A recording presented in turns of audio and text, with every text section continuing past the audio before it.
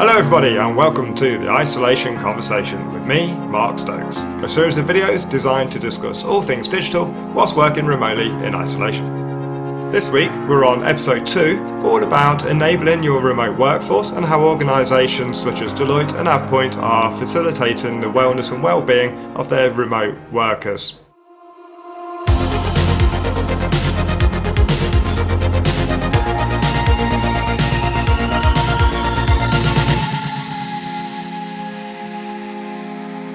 Hi everybody, well thank you for joining me now. I've got some good friends with me today. I've got Alex, I've got Rob and I've got Pom, and we're going to be talking about isolation, remote working, and actually how we manage the well-being and the wellness of our employees while they're at home, while they're in isolation, and maybe they're struggling with a situation they're not used to being in.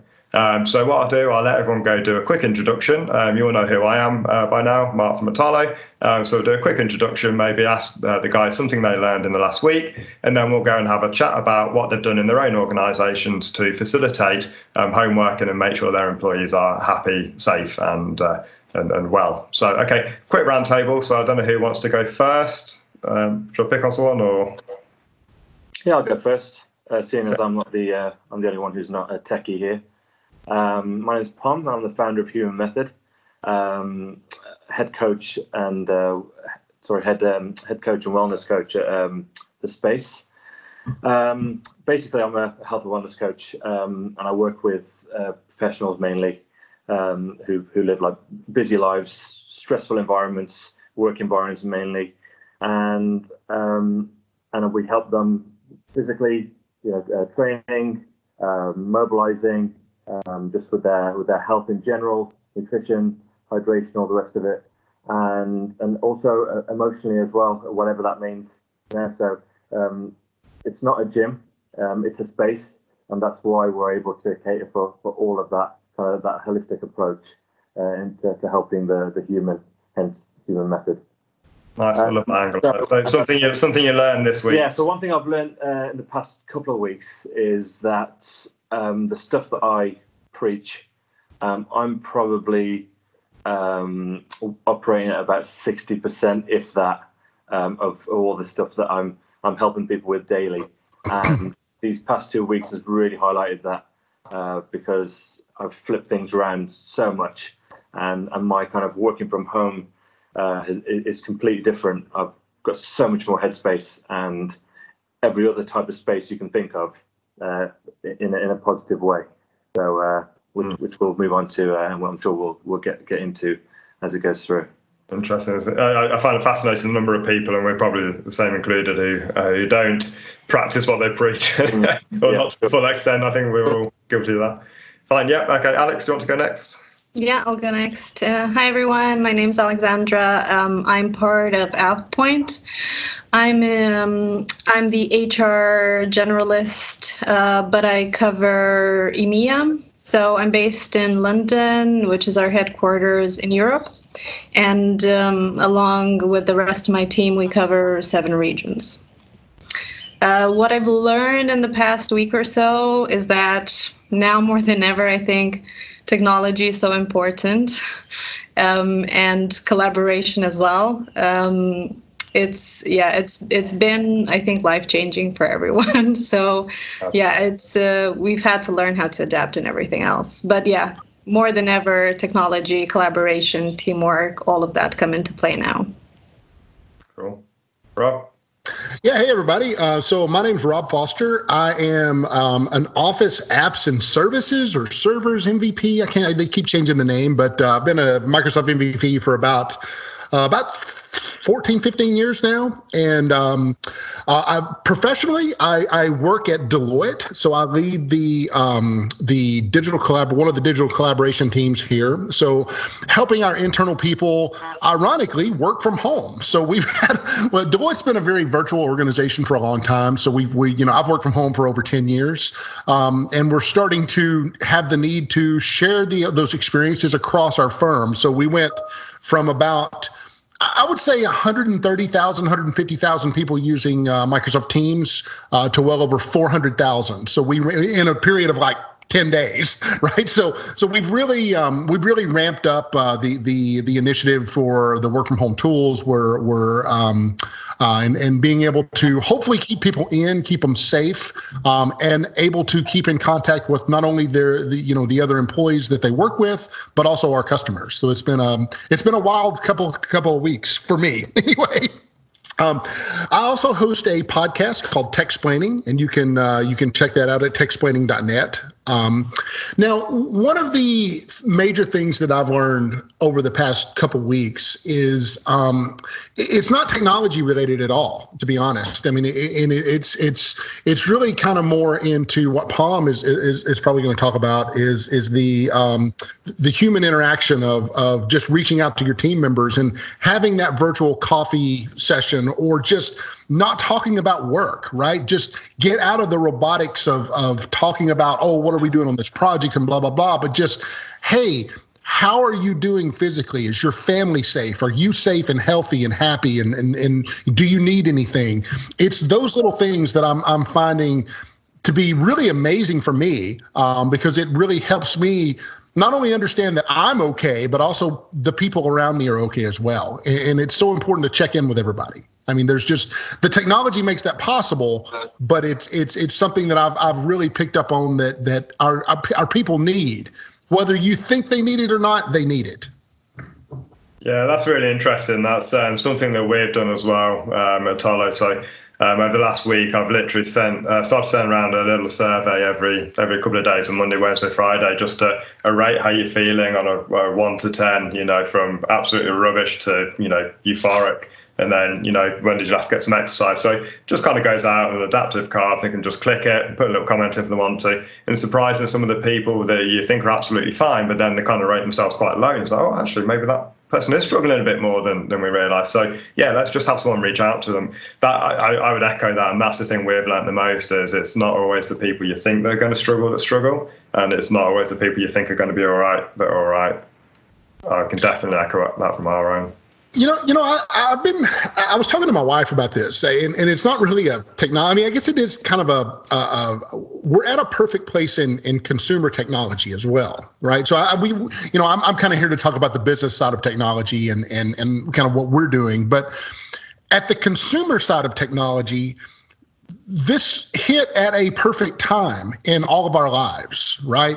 I think about maybe like 10 years ago or 20 years ago, there was no DoorDash or Uber Eats, or you couldn't really order online or get groceries delivered to your car from the grocery. That was not a thing right up until the last few years. And I really think that the world has been set up in a way that it's kept a lot of the people healthier, just because of the apps that are available for our phones, and we use these in our everyday lives, right? Where we can have food delivered to us. We don't have to get out and mingle with with people, and I think that's it's a terrible thing that's happened to the world, but I think that we are so fortunate to live in the time that we live in right now, right? So I had to think about that a lot when I'm seeing the news of all the bad stuff that's going on, that, there is a lot of good stuff that has happened to get us to this point to where we're in the best possible situation that we could be in right now, just due to the technology that's available to us. Yeah, I absolutely agree. I think this should be our wake-up call in terms of, the way we interact. Like you said, Rob, the fact that we don't think about asking people how they are, how their family are on a daily basis anyway, is quite shocking. And now all of a sudden, it's brought that to the forefront. The only times we tend to have those thoughts or feelings is when something bad happens. If a family member goes into hospital, all of a sudden, boom, just like that, you'll drop everything. Work doesn't matter. All these things that are so important that you can't go and visit your mom, all of a sudden doesn't matter anymore because she's not well.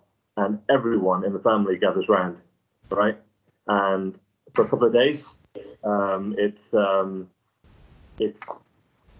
everyone's really close, and then everyone forgets, right?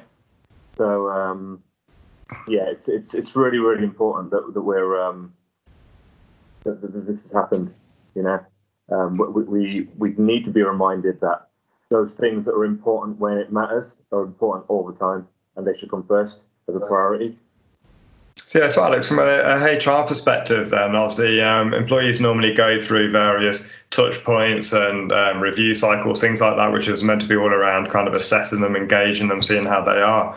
I guess there's a question there for, is that enough what we normally do on quarterly reviews? And, from a HR perspective, what do you guys do to ensure that employee happiness normally before we get into this situation, and then maybe how it's different in the situation we're in now? So we're very human in our HR approach. I'd say normally on a daily basis, because we see everyone in the office, I would always ask them about their families or how they're doing and everything else. So it's not just all work related for us. And we're definitely missing that at this moment in time. That's why I'm saying it's so important to keep connected and keep the conversations going. And because, people tend to get isolated, and maybe, it's maybe sometimes you don't want to reach out to them because you think they're too busy and all of that. But I think, it's important to keep it going and keep the conversation open.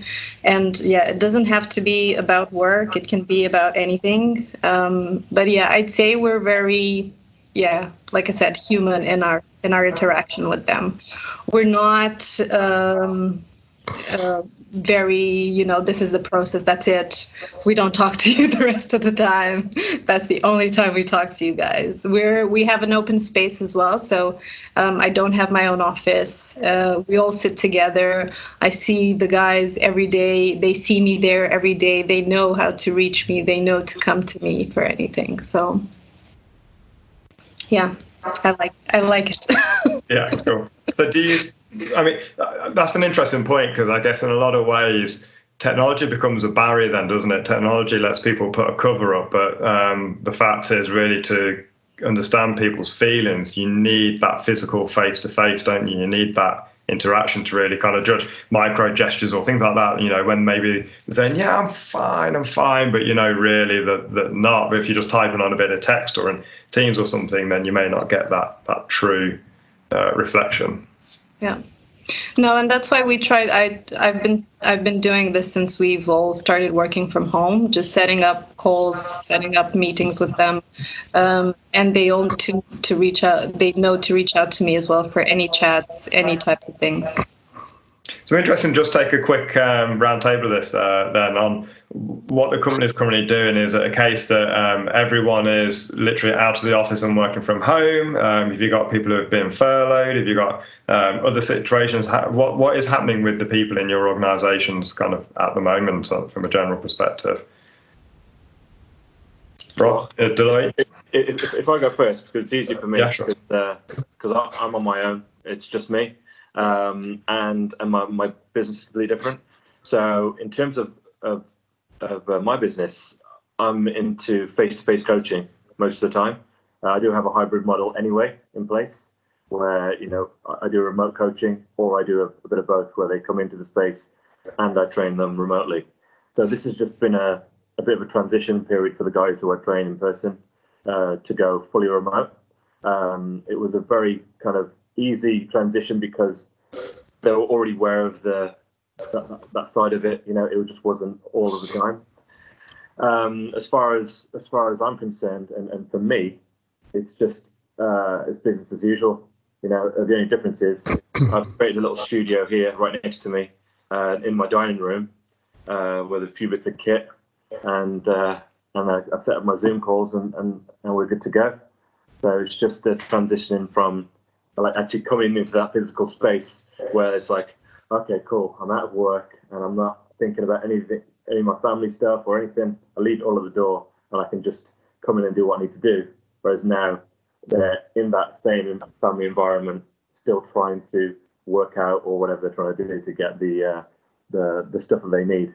That's cool. Do you feel that most people have embraced that remote interface, or do you think some of them who prefer the physical have actually dropped off and said, we'll take a break through this period and connect back up afterwards? So I haven't really had many people like drop off. I'm still in touch with the guys who still don't do the live sessions. There's a couple who don't do the live sessions, and that's just because of like anxiety and things like that, which is completely understandable. For those people, they've gone fully remote in the way I would coach someone remotely in terms of not actual video call like this. It would be more of I'll send you your program via my communication app, and we'll communicate through that, and via text and phone calls and stuff like that. So I've got a couple of those guys, but the majority of people have just embraced let's jump on the video call. I'm not really sure what it's all about. I've got a couple of guys who are completely not tech savvy at all, who, their first kind of 5 minutes of Zoom is like this. And then they start talking and I can't hear them, and you've got to try and communicate to them. But that's all part of the fun, and again, it's where we're headed. Tech is going to be like huge. It's already huge, but even more so now. I think Rob, you touched on it in terms of the times and the way things are going in terms of the shopping and all that kind of stuff. We're headed that way anyway. This is just a kickstart into all of that, isn't it? And I think it can be a good thing. So, definitely. So, Rob, has Deloitte retained all of its staff? Have you had to make any sort of changes? I guess with the type of work Deloitte does, you're in a position where you're kind of mopping up a lot of mess of businesses that are struggling. I guess you kind of cover a lot of bases. So, do you manage to retain all the staff in Deloitte, or have you had any changes? That was probably the most surprising news that I got last week, was that, yes, we have been able to retain our employees, and we seem to be thriving through this, right? And in that we're able to provide a level of service to our customers that also everybody's struggling with this, right? And they are in turn looking to us, because I've been working from home for like 10 years, right? So Deloitte has always been really flexible with where you work. And it's kind of that we adopted about 10 years ago, longer. We're not paying you for where you do your work, but the work that you do, right? And so that's kind of been the mantra at Deloitte, at least from my perspective, for many, many years. And we're able to take that experience and bring it to our customers that have not, right? Because look at Microsoft, right? If you're in Redmond, then chances are likely you're in the office every day up until this, right? So the people at Microsoft even are start having to get used to working from home, where we've been doing it for many, many years. And we're able to really bring that experience into helping our customers get that set up and going for themselves as well. So I figured we would see some furloughs or layoffs, but we've really been thriving in this. Now, knock on wood, that's so far.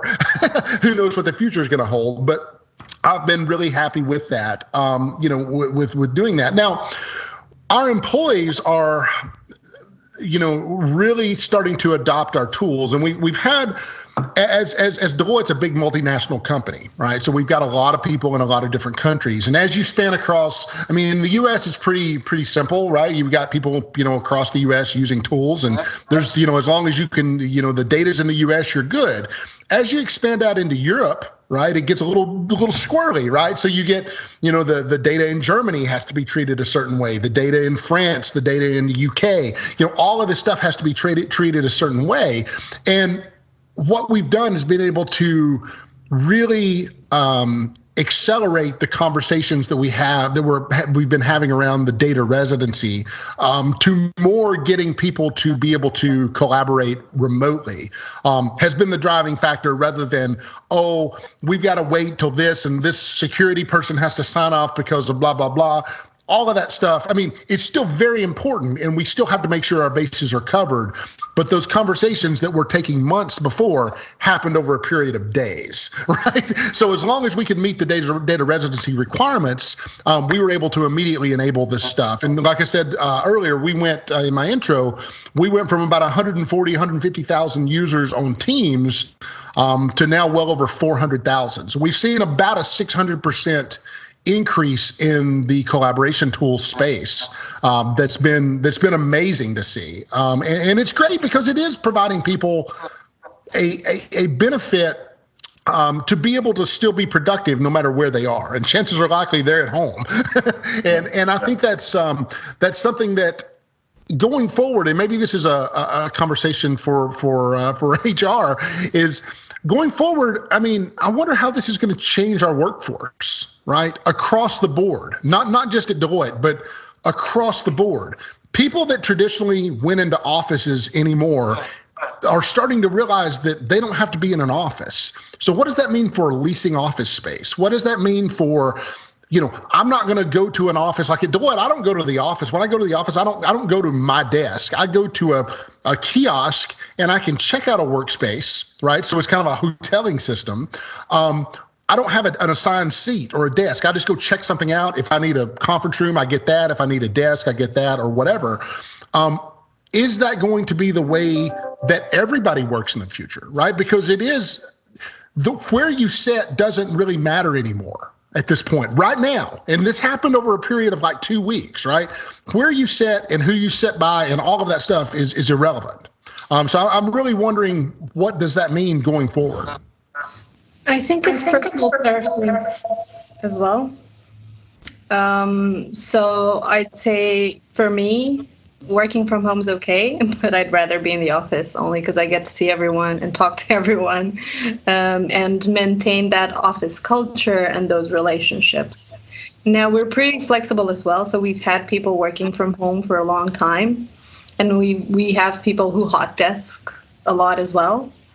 So, for us, I don't think it's going to be a major change in terms of that, because people who prefer to work from the office and, they enjoy the office culture, they'll still come in.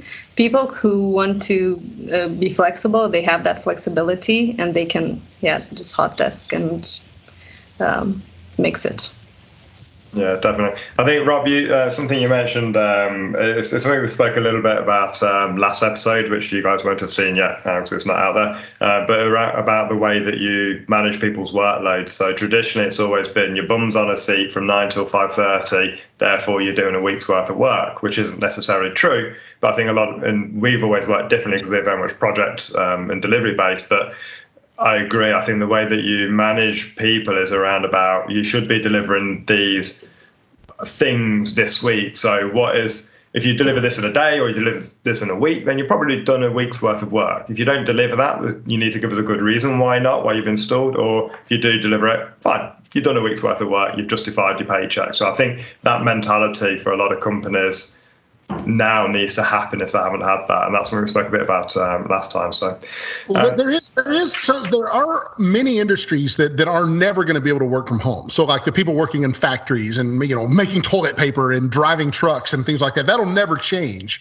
But the ones that are like us, like that are just office workers, I mean, I see absolutely a big change coming to once we go back.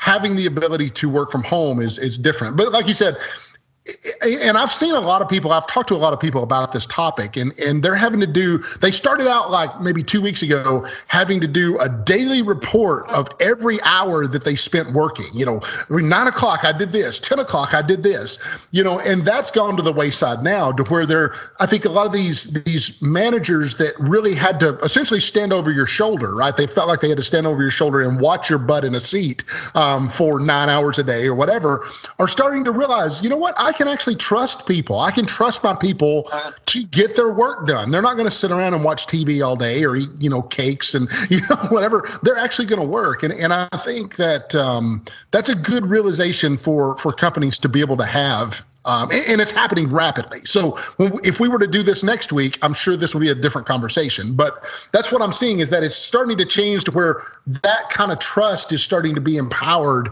to the employees to get the work done.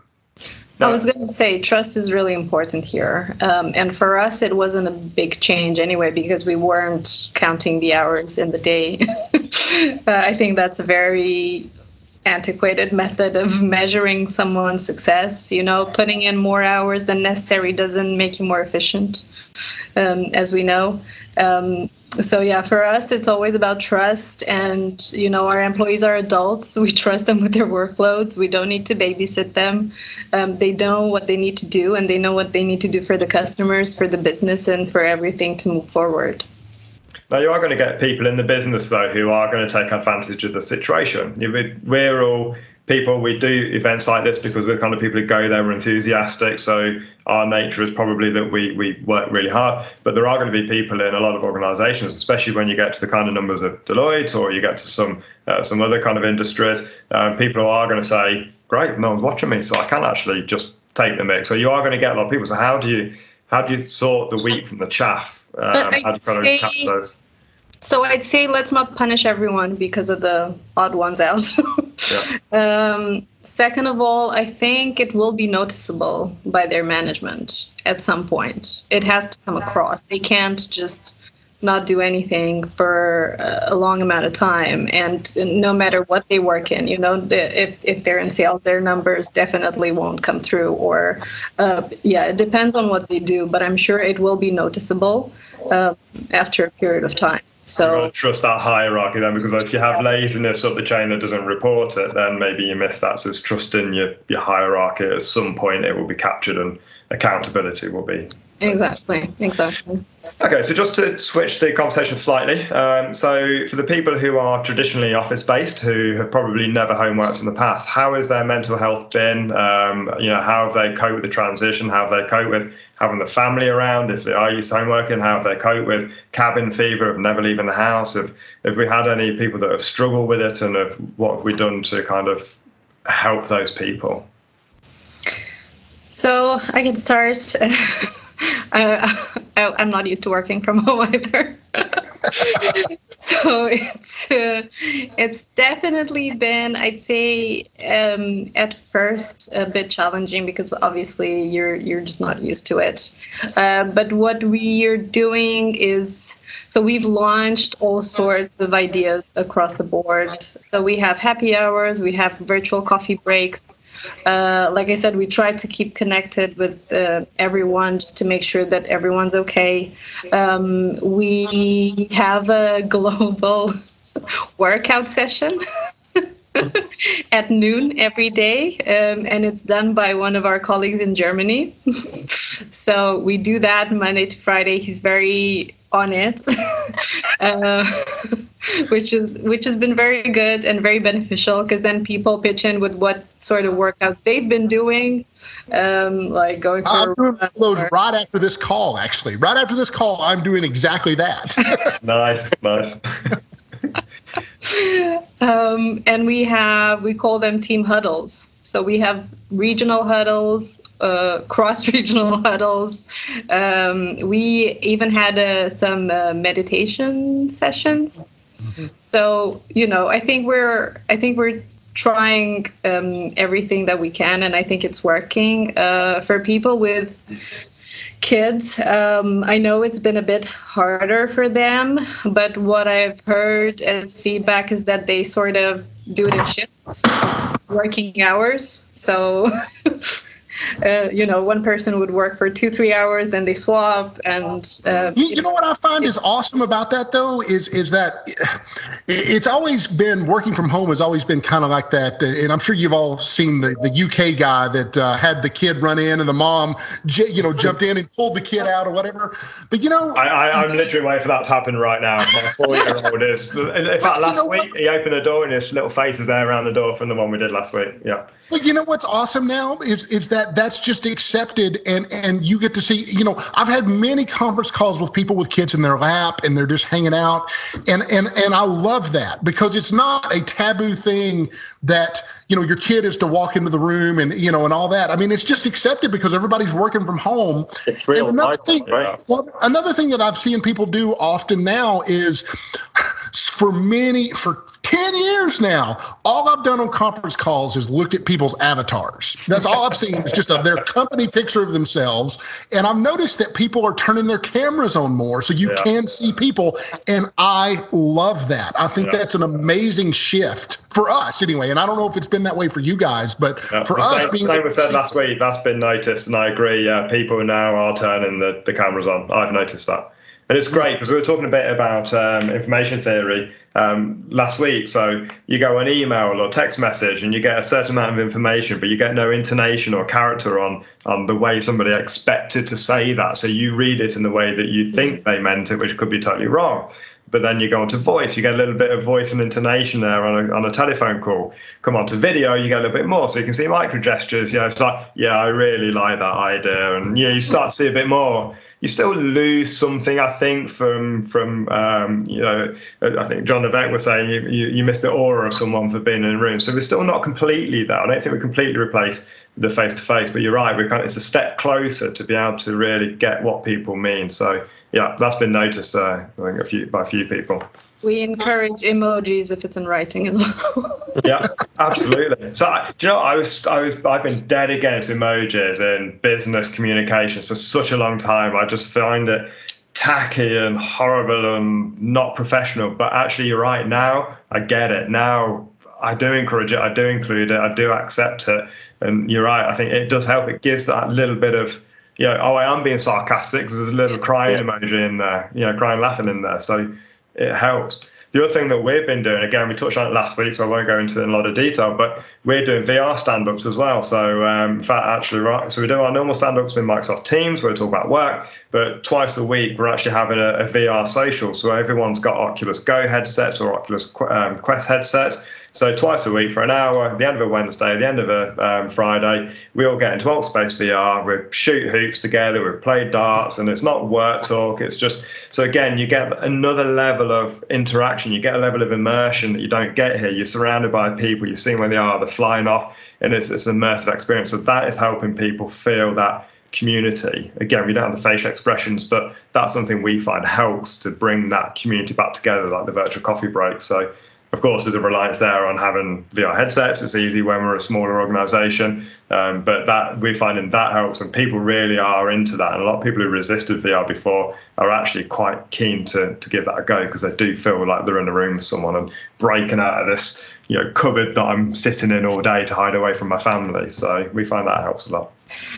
Yeah, we were going to start a PlayStation tournament as well. I think FIFA.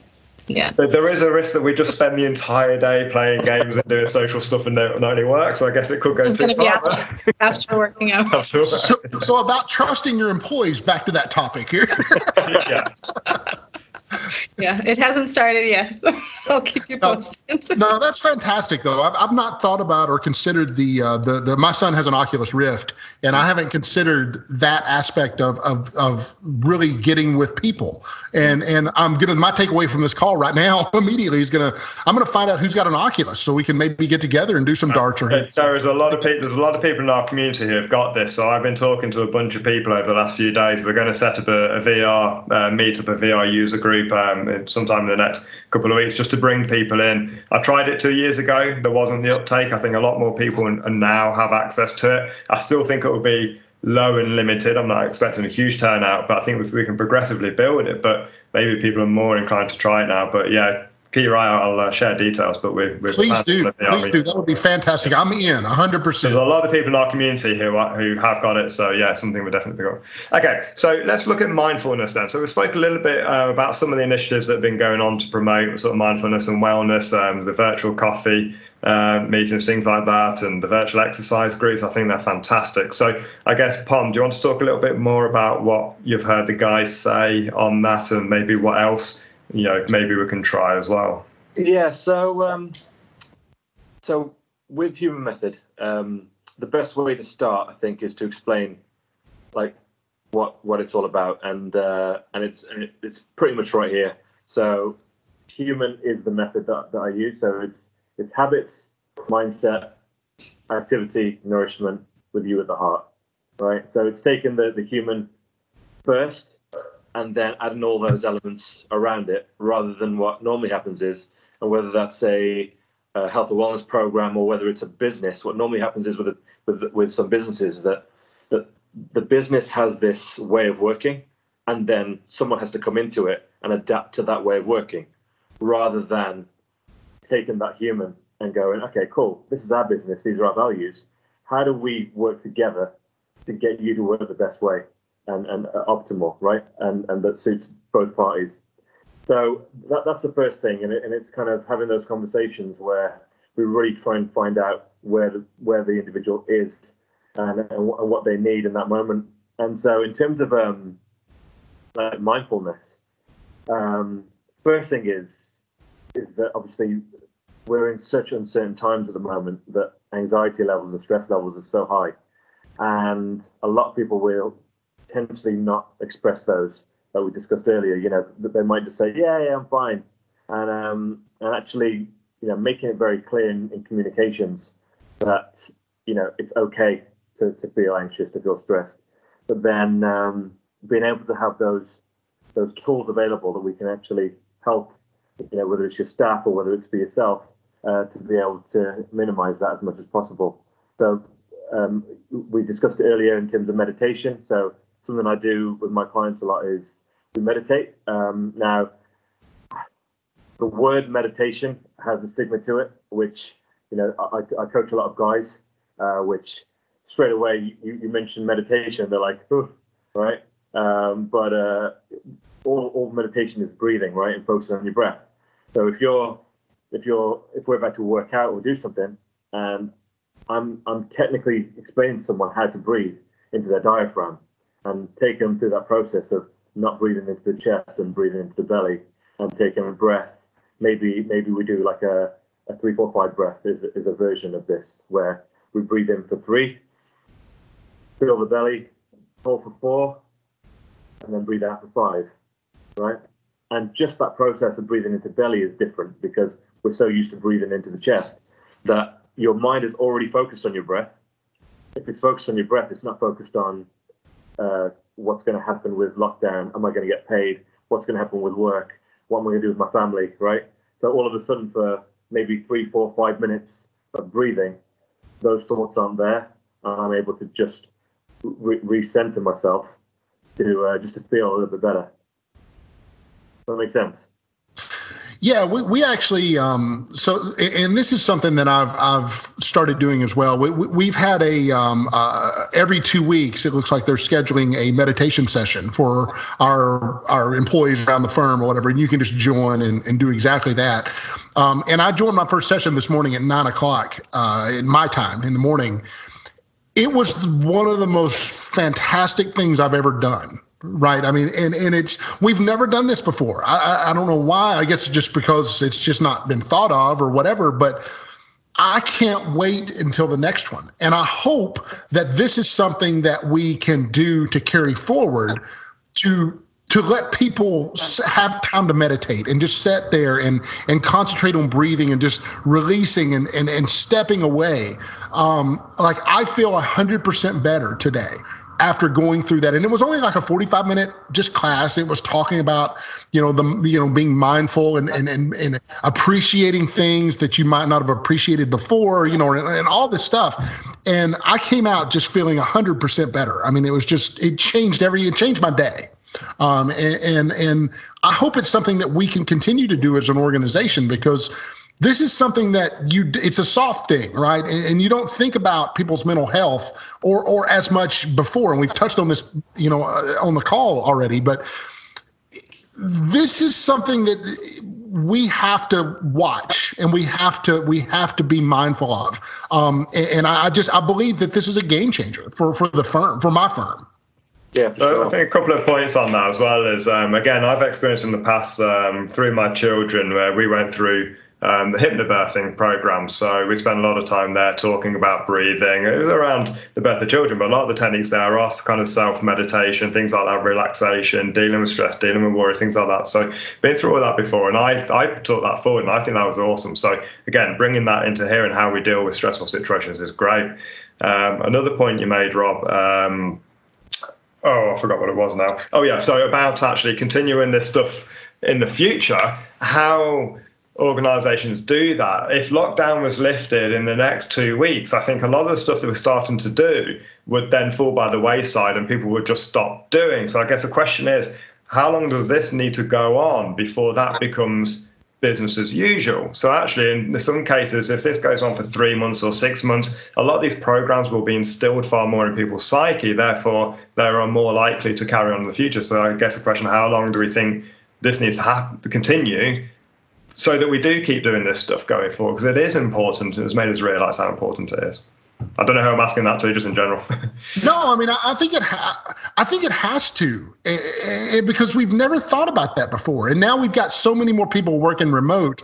I think for us, it's gonna continue that way, right? We're gonna continue to allow people to work remote no matter what, and I think for us, it's just something I think that I don't know if it will or not. I'm not responsible for that program or whatever, but I mean, it makes sense to me to look at having somebody, maybe this is a new career path, right? That companies start hiring people full-time like to lead these sessions, right? To where this is something that's so important for the way people, their mindset and all of that. I think it's critical. I think it's a critical service that we have to look at doing. So Alex, this falls into HR, doesn't it? Because this is around looking at the people. There's a responsibility to make sure our people are happy. Also, if we are more aware, we also then take on additional responsibility to deal with it. So if someone does come to us, then we have a responsibility to do that. So I guess HR would be something that would take that forward, because it is a people issue.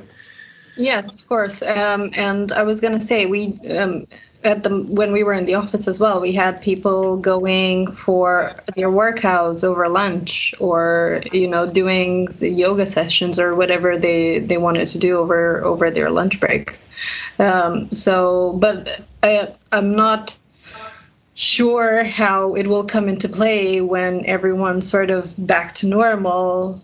Whilst people would still, I think we still have to stay connected in a way, and to carry doing these things that we felt were really beneficial for us whilst working from home. But people might feel differently. They might not want to join. They might want to join their own things. They might want to do their own things in the evenings, or but yeah, it would be a good initiative to move forward, I think. So Pom, what do you think, Pom? Yeah, Pom, do you think the full-time Maharishi is a good idea? Well, first of all, if companies start putting this into play themselves, it puts me out of a job. Unless you're the one that delivers it for them, yeah. I exist because of all these people that are, you said it, Rob, you felt at ease after your meditation session this morning, which means that if you felt at ease before it, you must have been in dis-ease, right? And dis-ease is it's disease, right? And that's what it leads to. So when we look at things like disease and an illness, they all come from our emotions and our mental health and our physical health, what we eat. It's all encapsulated. It's not just one thing, right? It's our whole lifestyle. So the first step is actually realizing that, wow, I can feel better from doing a bit of breathing. That is so powerful, right? Well, if I can feel better from just doing a little breathing in the morning. What if I did a little bit of breathing every morning, and I did a little bit of movement throughout the day, and I drank more water, and I went for my walk, and I did that daily, right? What I have at Human Method is with my guys, we call them base camp habits, and the reason I call them base camp habits is because when you climb Everest, you start at base camp, right? The actual climb itself starts at base camp. But for some people, base camp is the destination, right?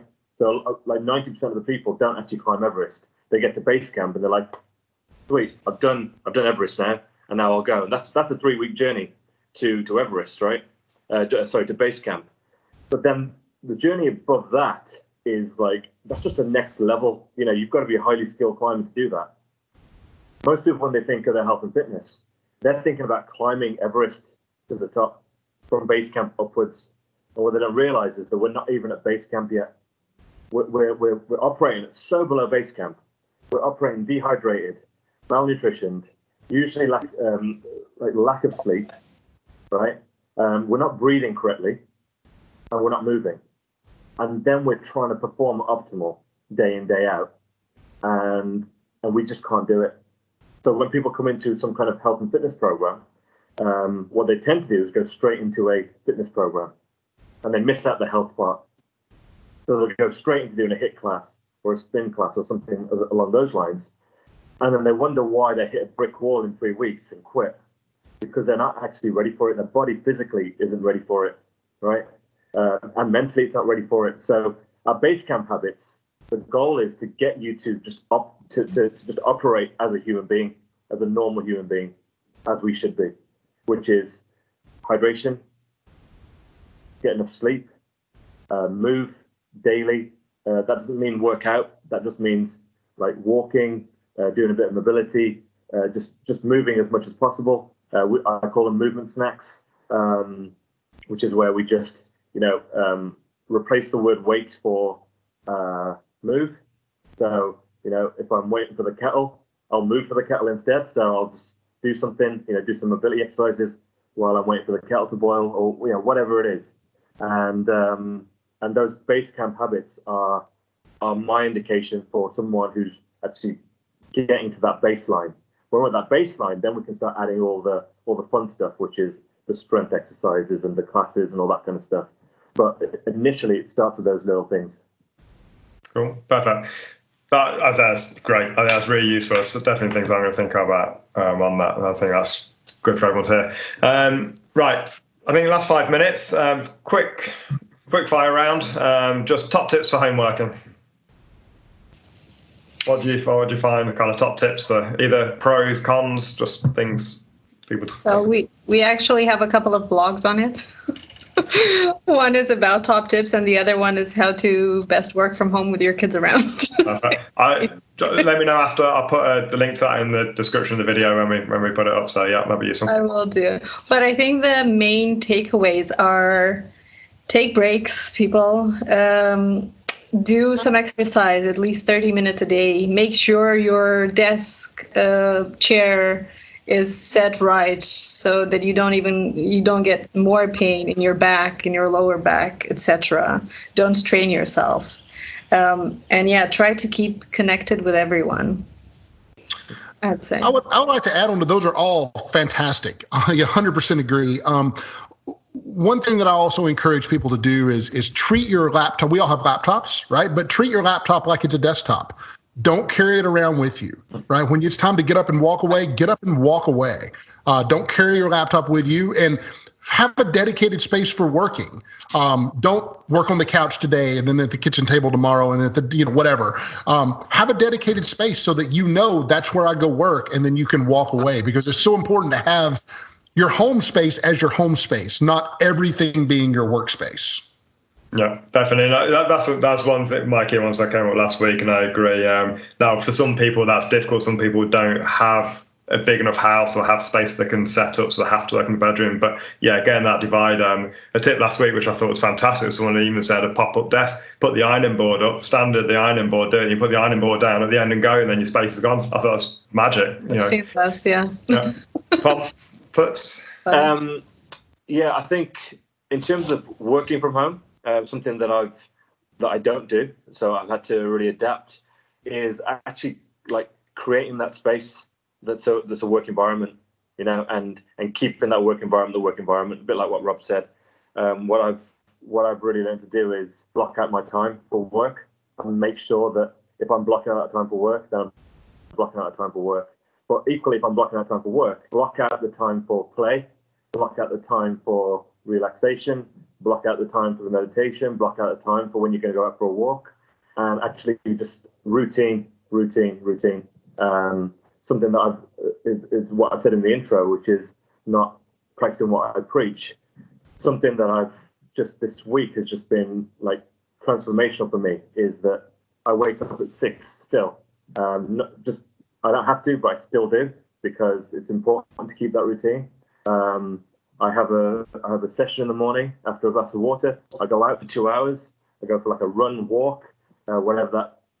I mean, it was more run yesterday, less walking. Today it was more walking, less running, right? I got back, I had another session, I had a coffee. I then had 2 hours of work time.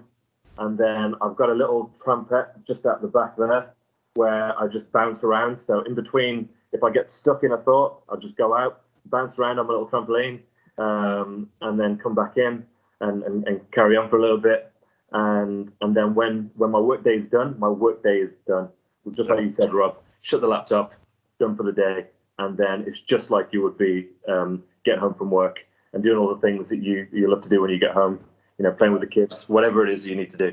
I mean, that's so important, because this whole conversation that we had last episode, we're talking about today, we're talking about how do you enable people to work from home. But one of the most important bits of that is, how do you get people to stop? It's so easy to just sit and carry on working. You're not commuting home. It's so easy to just kind of work through. It's having that space, which they close it in. Knowing when to stop is so important as well. Well, I've seen a trend on meetings, right? Because it's so easy to set for 10 or 12 hours in back-to-back meetings with no breaks. And I've seen a trend for us to where if you have a 30-minute meeting, it's being shortened to 25 minutes. If you have an hour meeting, it's being shortened to 50 minutes, right? To where if you can get it done, if you need 30 minutes, you can get it done in 25. There's no doubt, right? But it gives you that break that you need to catch up on email or to go to the bathroom or get a snack or whatever, right? The just basic human needs that you don't think about. And that's one of the questions I've been answering a lot for people at Deloitte is, how do you go to the bathroom? How do you just, and sometimes it might mean you miss a meeting because you have to have lunch, but you have to own your schedule, and you have to be responsible for taking that time that you need to go to the bathroom, to eat, to walk away. And that's okay. And it's okay. And I think that's important to tell people that it's okay. Have you seen the very unfortunate video of the lady who isn't used to video calling, put herself on mute, went to the bathroom, didn't realise the video was still running? Do you know what, I feel worse for the person who actually shared that of her. I mean, that was just cruel and nasty, but yeah, there's downside. I think these days it's more about work-life integration. Yeah. And not anymore about work-life balance. That's a great thought. Work-life balance, work and life actually integrate. Why not bring the two together a bit more? I love that thought. Do you know what? I think we're on time. I think that is a lovely thought to finish on. So I just want to thank all of you very, very much. That was really useful. Some great content there. I think a lot of stuff's going to help a lot of people. So thank you so much for joining me today, and we'll see you next week. Perfect. Great stuff, guys. Thank you. Thanks for joining the Isolation Conversation. Visit our website www.thisisattollo.com for the latest information, or hit the subscribe button and the like button to make sure you never miss an episode. Whilst you're at it, if you found value in this episode, we'd really appreciate you leaving a comment below or sharing a link to the show with your friends and colleagues, and that would really help us out. Be sure to tune in next week for our next episode, and until then, it's a huge thanks from me for watching.